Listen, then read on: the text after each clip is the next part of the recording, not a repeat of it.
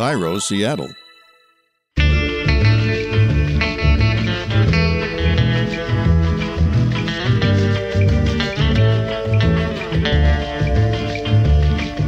This is Your Last Meal. I'm your host, Rachel Bell, and each episode I interview a celebrity about what they would choose to eat for their last meal. Then we explore the history of that food, the culture, and whatever else we can cram into 30 minutes. Today on the program, Jackson Galaxy. I am the cat daddy. Did you name yourself the cat daddy? I did. I just think that's funny. Jackson Galaxy is a cat behaviorist. Is it behaviorist? Behavist. Behaviorist.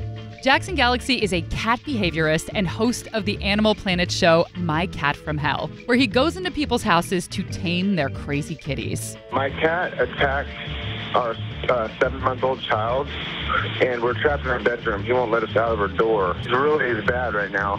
He's charging us. He's at our door, our bedroom door. One moment, okay? You hear him? Keep your door, yeah, I hear him. Hold on. Keep your door shut, okay? In case you've never encountered me walking down a street and having to stop to pet every single cat that's in my path, you may not know that I'm a crazy cat lady, a term which I actually resent. There is nothing wrong with loving cats and not having a boyfriend. Anyway, turns out Jackson and I love talking about the same things. I like to talk about food, and I like to talk about cats. What about cat food? I love to talk about cat food. I love talking about cat food more than I love talking about anything else. Later in the show, we'll learn all about the fascinating Beyond Burger. This is a 100% plant-based burger pretending to be meat. I've heard and read that when you take a bite of this burger, it bleeds just like real meat. Something very simple, beet juice. And a topic very close to my heart, Jewish deli. Corned beef, pastrami, matzo ball soup, knishes, and hot dogs. We'll talk about the sad, slow death of Jewish delicatessen in America with David Sax, author of the book Save the Deli. But first, Jackson Galaxy, formerly Richard Kirchner? So why did you change your name? Because it was cool. Here was the deal. So I've been a musician longer than I've been anything else. And I started playing when I was 10. I got my first real guitar at 12, named the guitar Jackson when I was 12. And I used that guitar to gig with up until only about 7, 8, 9 years ago. The thing just finally turned to dust. So I was designing the cover for this tape, and my friend, who's a great artist, he drew my guitar floating through space with planets and stars, and we named the tape Jackson Galaxy. And a couple weeks later, when I released it and I put it out there, someone looked at it and they go, "Oh my God, that should be your name." And I was like, done. Fine. Did you not like your other name? It came off the tongue in a very awkward, mushy way. And Jackson Galaxy rolls off the tongue like a son of a gun. And I just kept it. The problem was Jackson wasn't making money as a musician, and he was tired of service jobs. So when he saw a job in the paper for an adoption counselor at a cat shelter, he took it. Jackson says he's never had a cat before. He grew up with dogs, so he was kind of surprised to learn that he's a cat whisperer. All the cats seem to be naturally gravitating towards him at the shelter. And at that time, shelters were euthanizing the cats. He did not work at a no-kill shelter. So he realized that if he could figure out how to make the bad-behaved cats good, he could get them adopted and save all kinds of kitty lives. People try to see cats through dog-colored glasses. And other than the fact that they got 4 legs most of the time and they live under your roof, that's where it all stops. So I think people expect cats to interact with humans and other animals in a much more socialized way. They're not. They're barely domesticated animals. Barely. In fact, I don't even consider them domesticated. So you have to meet them halfway. Then, you start to realize, no, the cat's not peeing in your shoes just because they hate you. That's what we want to reduce it to. They just look at you blankly and you go, what? Why do you hate me?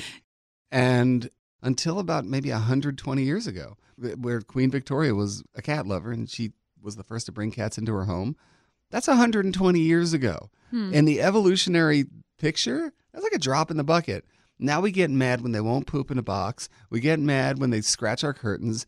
My cat is still a very good murderer. I call her the most adorable murderer in the world. This week alone, brought one mouse in that she batted around in the kitchen half alive, literally blood spraying. out of it. Oh. So gross. Oh, that's so gross. So gross. I don't know. I'm just telling you this because I'm sure you've heard and seen so much worse. Yeah. And then the next day, open the door, and on the mat is just like guts from another animal. It's been a good week for Poppy. Yummy. Yeah. But she's really sweet otherwise. What's her She's name? nice to me, Poppy. Oh, they said puppy. I was like, Puppy. Cat's not a dog. I know. What did I just say? Cats are pretty divisive. There are people like me who love cats. Going on vacation tonight. I miss my little Poppy already. I'm going on a hiking trip, and I've been imagining her wearing 4 tiny little hiking shoes. But there are people who don't have images of cats in shoes in their minds, and those are people who hate cats. These are people I like to call dog people. And it seems like dog people don't like cats because cats are unpredictable. They may not come when you call. They may not sit on your lap. They may get violent without warning. But it turns out the way to make cats sweeter and happier and more people-friendly is actually to allow them to be more wild. I have this whole approach to cats. I call it cat mojo. It's when a cat is just at the height of confidence, they have this swagger to them. And that swagger has tail positions to it and ear positions. Cats get that swagger based on their degree of ownership of territory. So territory is everything to cats. And if they feel like it's being threatened by human, animal, just contraction in general, whatever it is, that's when you're going to start seeing them act out. So a lot of what I do is based on confident ownership of territory. And it's also like Poppy.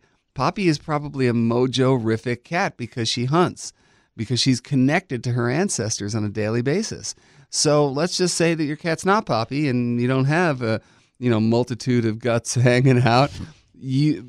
Cat play is about that.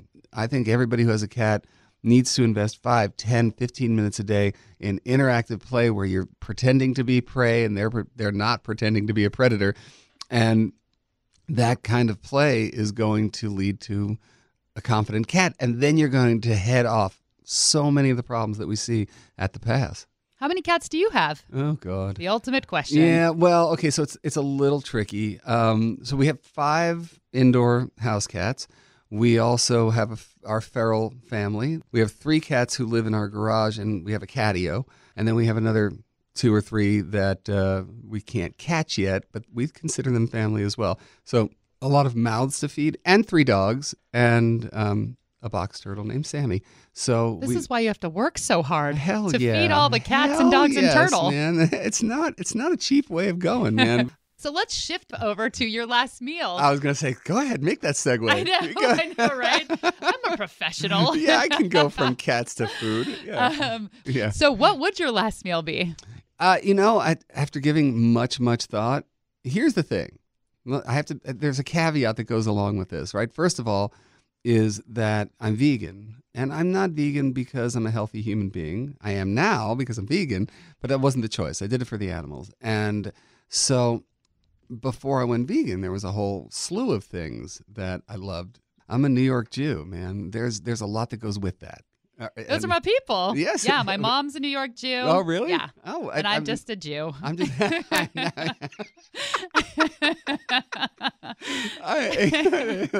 That's the best line ever. But yeah, no, Upper West Side New Yorker, and I grew up across the street from Zabar's, which is literally across the street. Across the street. Oh, like you're the so guys lucky. at Zabar's knew my mom better than they knew their own boss. That's amazing. Yeah, so that's what I grew up with, and there was. And for people listening who don't know, Zabar's is an amazing Jewish fish counter in Deli. Bagels, cream cheese, and cream cheese and lox. Oh my! Oh boy, we're getting to the point where vegan cream cheese, I couldn't tell it apart. Really? Uh-huh. What brand do you like? The best one is called Kite Hill. Kite Hill cream cheese at the chive cream cheese is the end of the world for me. I've only had the Tofudi. Oh, yeah, but it's okay. It's okay. Kite Hill is the bomb.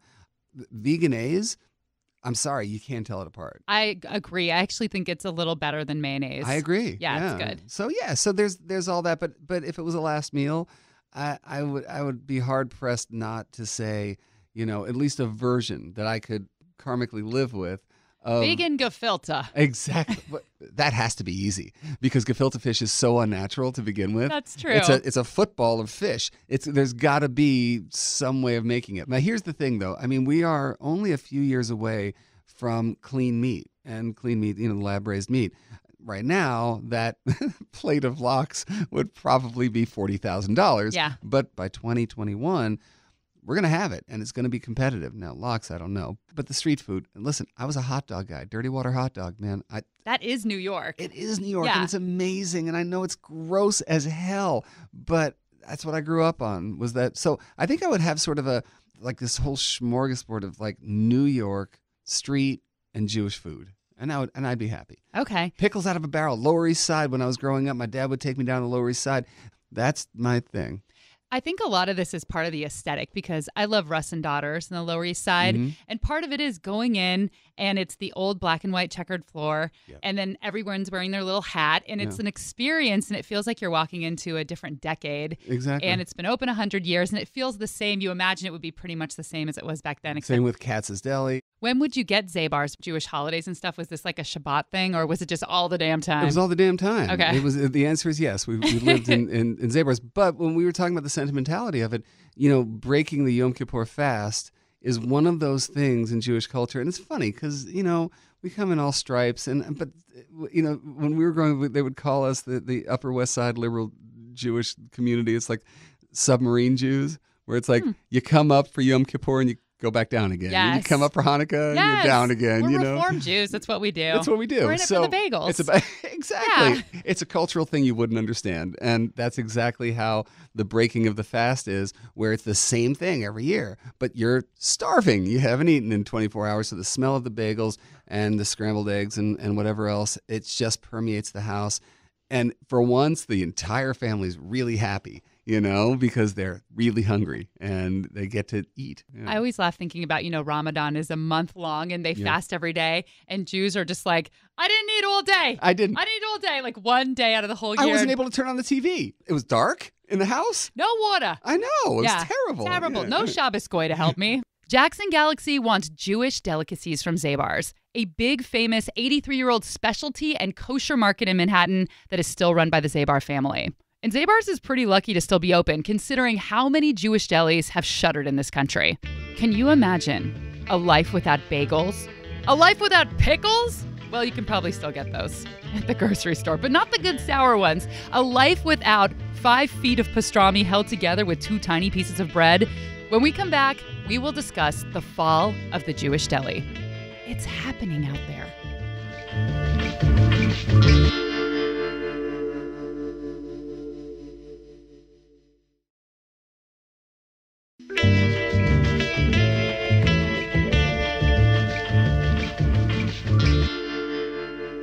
In 2016, Manhattan's Carnegie Deli closed after 79 years in business. And this news was as sour as the pickles served alongside their mile-high pastrami sandwiches. But Carnegie Deli is just a drop in a bucket. It's just a name that everybody knows. There are countless delis that have closed over the years. David Sax wrote the book, Save the Deli. And he gives me the breakdown on exactly how many delis we have left. The best record that was found was that, in 1931 or 32, there was something like 1,500 kosher delicatessens in New York City, in the 5 boroughs of New York alone, right? So if you extrapolate that out to the number of non-kosher delis that were there, you're talking about a couple more thousand, plus all the Jewish delicatessens that existed in other communities around, not just North America, the world. Hundreds in, possibly in a city like Chicago, in cities like Los Angeles and Philadelphia and Baltimore, and even somewhere like Seattle. So today there's really just a couple hundred around the world. And in the big cities like New York, we're talking about, a few dozen, which once again is, a fraction of a percentage of what it was at its peak. Out here in Seattle, there's kind of no such thing as a Jewish deli. It is a sad scene. There used to be a place called I Heart New York Deli. And when I first tried it was just one guy that ran the place. It was a little stand in Pike Place Market. And when I first tried his matzo ball soup, I almost died. Forgive the caricature of an old Jewish grandmother accent, but it was the only time I've ever tasted matzo ball soup in a restaurant that tasted exactly like my mom's. So now that they're shuttered, if I want matzo ball soup, I make it myself. It's still good. I will give you a little secret. My mom's 2 special tips for matzo ball soup is adding fresh dill and parsnips. But it is really hard to find a corned beef sandwich like you'd get at Katz's or Cantor's. So I asked David why the delis are closing. Listen, the restaurant business is a difficult business. The restaurant that's a couple decades old is a rare thing regardless of what type of cuisine it is. But the Jewish delicatessen faces certain challenges that are unique to it from, a cultural perspective and also a culinary perspective. The heart of the problem is an economic one. Jewish delicatessens exist to serve Jewish deli sandwiches, which is, 2 slices of bread and a big old pile of salted, cured, smoked meat. Pastrami, corned beef, Montreal smoked meat, tongue, whatever you want to have. There's no lettuce, there's no tomatoes, there's no condiments in there. And so, that sandwich is one of the most expensive menu items you could serve everyone. But because it's a sandwich, they expect it to be cheap. So if someone serves you a deli sandwich that's over, $10, $12, you say highway robbery, whereas you would pay $15 for a bowl of pasta. But the bowl of pasta is going to net much more profit to the restaurant that's serving it than that deli sandwich, where the owner might scrape by $1, maybe even a few cents of profit on that sandwich. And that sandwich is the literal bread and butter of the deli business. And so it's increasingly difficult as meat prices rise, as once cheap cuts like brisket have become more expensive, or even tongue, because other cultures have discovered them, and brisket with Texas barbecue has become a massive thing all over the U.S. The price of it skyrocketed over the past couple of decades. It becomes increasingly difficult for the deli to turn a profit. And there's only so many French fries and, sodas and bowls of matzo ball soup that they can sell in order to make up for that. I was complaining to David that I've been to some Jewish delis that serve BLTs and bacon and eggs, and I'm not kosher, but it just kind of seems wrong. And he actually defended the delis. He said Jewish delis have had to expand their menus to appeal to a broader audience than just Jews. All restaurants need to appeal to as broad an audience as possible. And so many delis for many years went down the road of opening their menus, let's say, to all sorts of different things. But there were ones where you could get spaghetti and meatballs and lobster and chow mein in an attempt to kind of please everyone. And often what that did was it watered down the core product and the core food, which was, those classic deli dishes. What's interesting is that when you see the new generation of delis opening up and are succeeding in cities like San Francisco and DC and New York, they're often very focused on that core of deli products. I think of Kenny and Zook's in Portland, which is a very successful new school Jewish deli. And again, they're not trying to reinvent the wheel. They're just going back to the delicious basics. I think it kind of does fit in, though, with the hipster sensibilities of everything being craft and artisan, because, if you're going to make a bagel, you have to work on that. And if you're going to do this smoked meat, and if you're going to do lox, anything like that, preserving things and salting, these are all kind of trendy right now. Yeah, and it fits in very much with the culinary trend today. And I think that's it. At its core, when it works best, it's simplicity done right, which is not a simple thing to do. So let's talk about the history. Who started the deli culture in America? And it was really in the 1880s when persecution in Tsarist Russia drove more than 1 million Eastern European Jews from all over Eastern Europe to immigrate to the United States. And this huge influx of immigrants, as we've seen with other influx of immigrant groups that's going on until today, brought with them their foods and their tastes and their traditions. And they opened businesses, small butcher shops, small takeout restaurants to serve their communities, which eventually became more Americanized, more in tune with the way people were eating in this country, and really evolved into, the deli that we recognize today. Was there a particular country, was it the Romanians? Who was it who was doing deli in New York? Well, all Eastern European Jews were doing it. Different cities have different demographics. So Toronto, where I'm from, is a much more heavily Polish city, somewhere like New York or Montreal, which is much more Romanian. And that's reflected in the flavors of the deli. We lean more toward corned beef and sort of sweeter baked goods, where the Romanians have this tradition of spice and smoking and very peppery things. And that's how you get pastrami or Montreal smoked meat. So sometimes when I do an interview, the very best stuff comes when the microphone is off, which is so frustrating. You end up having these conversations near the door when you're saying goodbye to people, and you're like, why didn't you say this when you were in the studio? And the sad part is that you miss out on these amazing conversations, listeners. So I'm going to bring one of the conversations Jackson Galaxy and I had off mic back to life on this show. When we come back, I chat with the CEO of Beyond Meat, a plant-based burger that bleeds.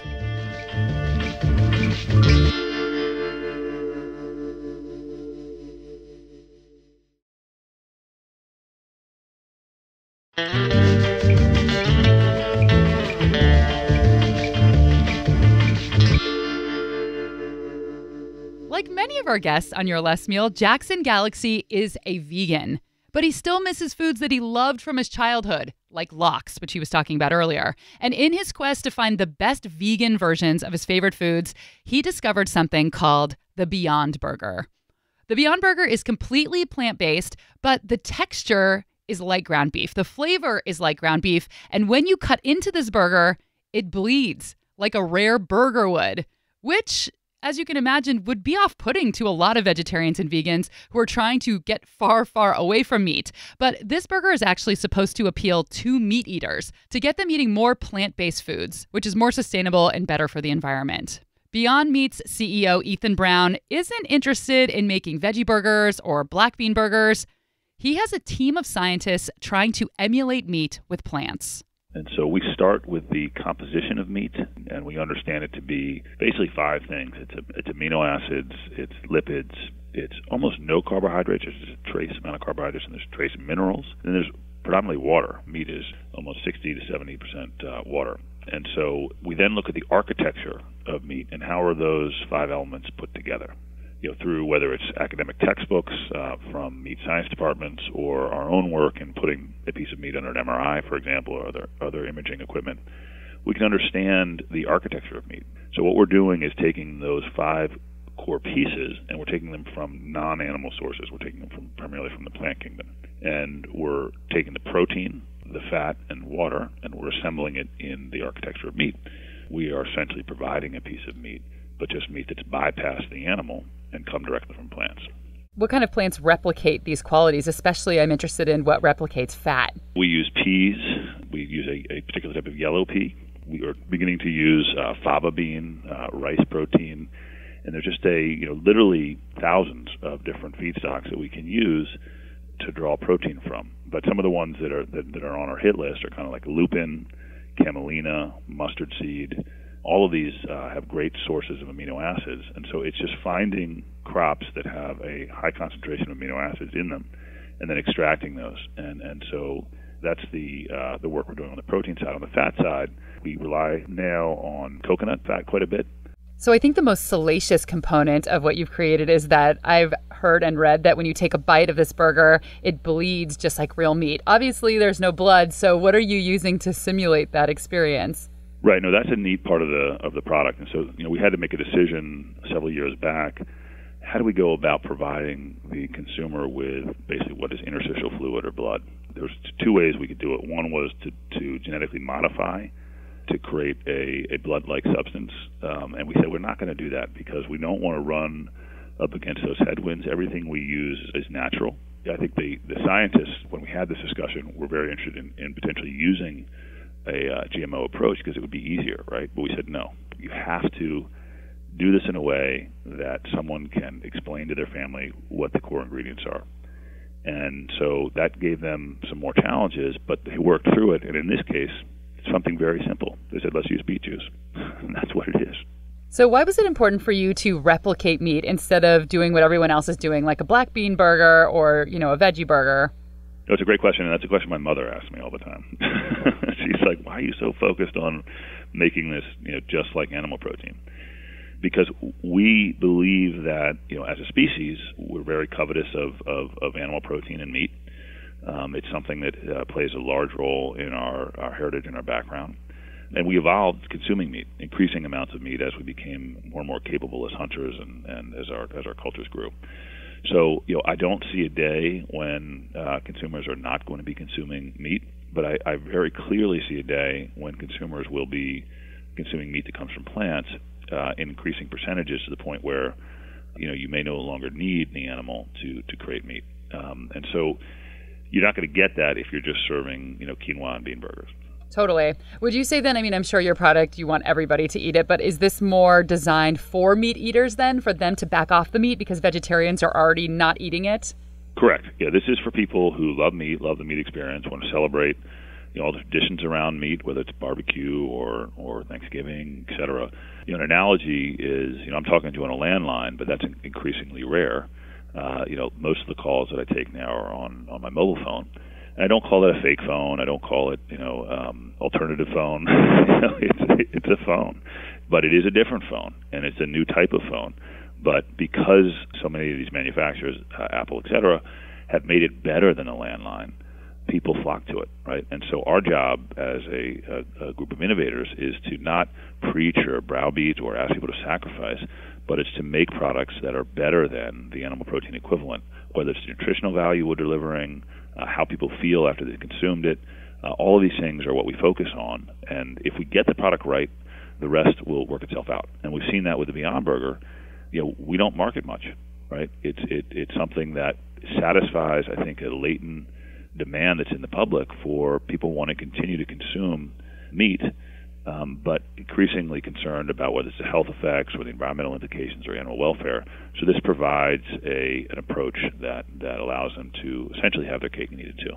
In my opinion, one of the coolest things about Beyond Meat and the Beyond Burger is that Ethan founded the company in the name of helping planet Earth. It wasn't just a business venture. It's something that had been nagging at him for a long time. When he was a kid, he spent a lot of time on his family's farm. And so I got exposed to animal agriculture early and just really, I wanted to be a vet when I was a kid. I loved animals and went from that to get into the alternative energy field as a professional. Worked on fuel cells for a very long time because I felt that was important for climate change.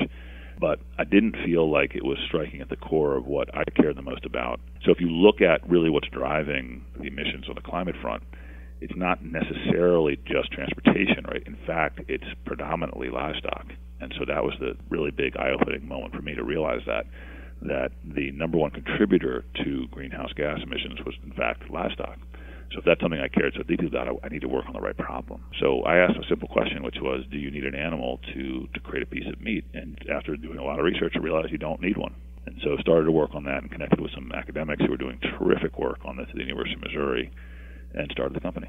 Ethan has top scientists on the case of making burgers, many who came from cancer research. And he says that the product is constantly changing and improving. And he says it will probably be a completely different burger in a couple of years. He hopes it will be as they come up with new ways to make Beyond Meats taste and feel more like real meat. And that was Jackson Galaxy's last meal. How many cat tattoos do you have? I think they're all cat tattoos. I mean, I'm sleeved from collarbone to wrist, and it's got to be at least 20.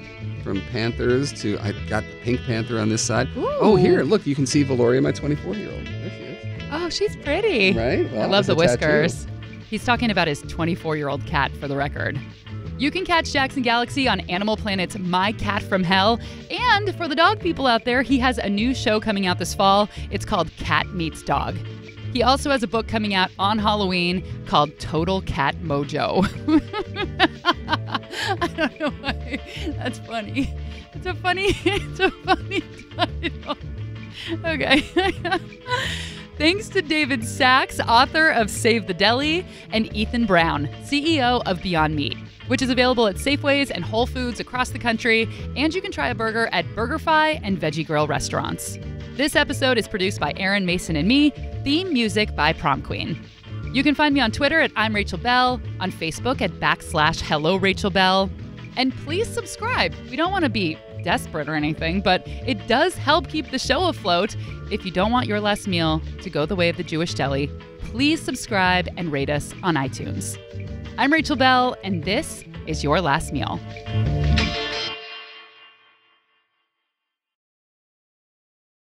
It's good radio. There's our blooper.